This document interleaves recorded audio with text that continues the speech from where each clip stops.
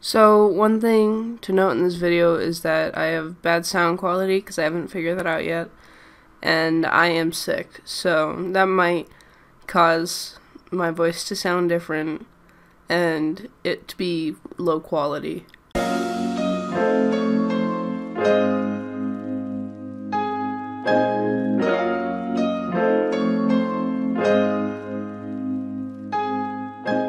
Hey guys, I'm Splosh, and this is my first video on this channel.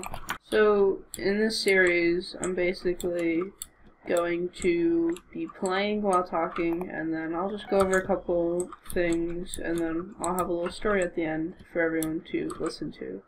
So, please understand if my gameplay is bad, or if my speaking is bad, because I kind of have to balance both at the same time. But, since this is my first video, we're gonna just kind of cover pretty basic stuff. But so far, what I have done to make a name for myself is I've done a lot of streaming, about like 155 hours, I think. I haven't looked in a little while, so it's probably more. I'm going to be streaming later today, and I streamed last night, and you know, I'm just constantly streaming.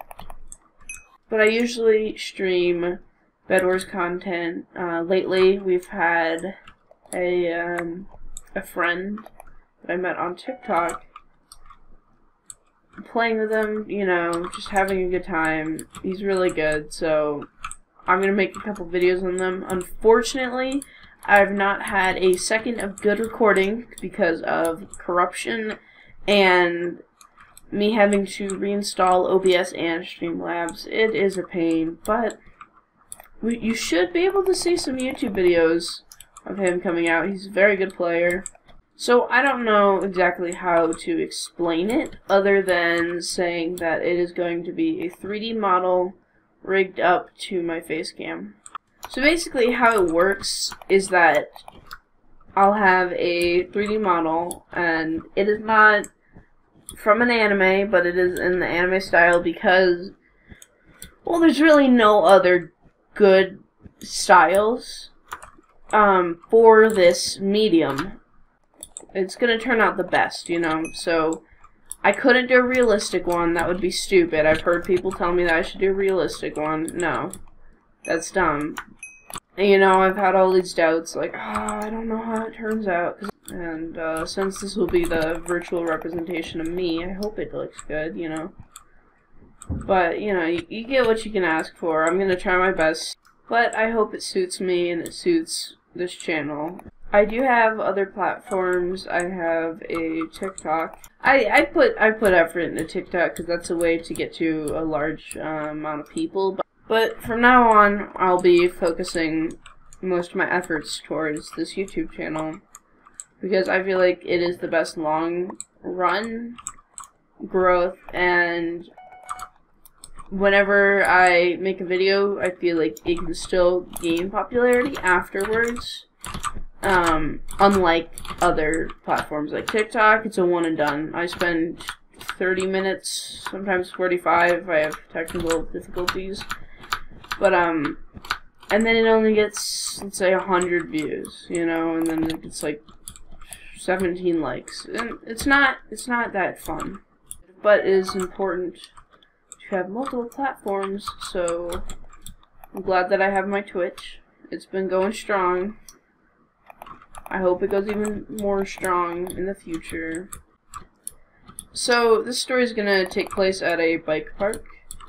And I was very young, about 7. I was a little kid, you know, and I have this bike.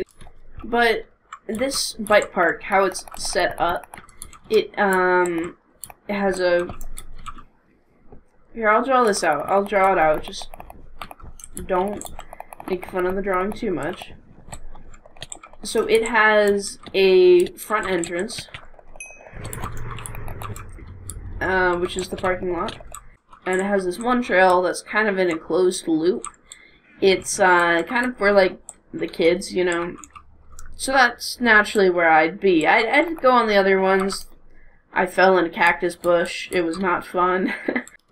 So I decided to go in this little kiddie section. It had a couple very minor ups and downs, and it was kind of in like the tree line. So there was a farther section away from the main path, and there was a closer section. So I went through most of the park. Went through the wooded area, the little tree section. And so I came out from that section to a more open path. And I was going pretty fast. I wasn't going too fast, you know, I was a little kid. My legs couldn't pedal that quickly. But I was gaining some speed. So I was going around the bends, you know, there's a couple trails going back and forth with some moderately sharp turns, and then I go around this one turn which had a boulder on the corner of it, so you couldn't really see past the turn. So I book it around this turn, and then all of a sudden there's something in my path. So the kid's on this tricycle, and they are positioned towards me, so they're actually going against the flow of traffic with all the bicycles. I was not the only one at this park, okay? I just happened to come around this corner, the only blind turn in the whole entire park, right as the kid was going the opposite direction. Now, the kid must have been max 4 years old. Very bad tricycle. You know, you've seen them. Fisher-Price tricycles, they're horrible. So I actually put on my brakes. But since I was going so faster on this turn, and since it's really just some dirt and some pebbles, there's not much keeping me to slow down.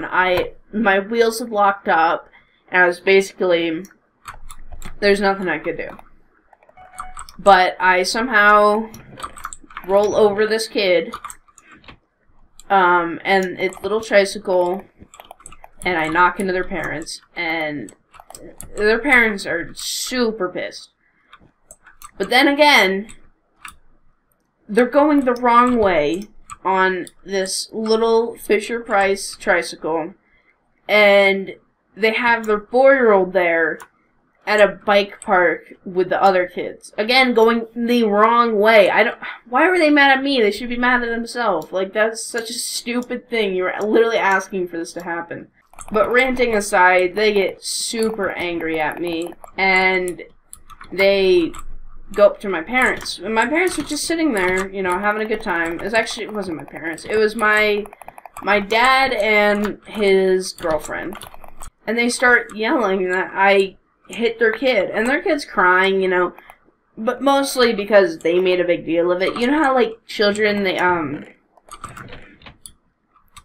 don't make a big deal of it unless you do. You know what I mean? So if you overreact and you're like, oh my god, are you okay? They're gonna think that they just died.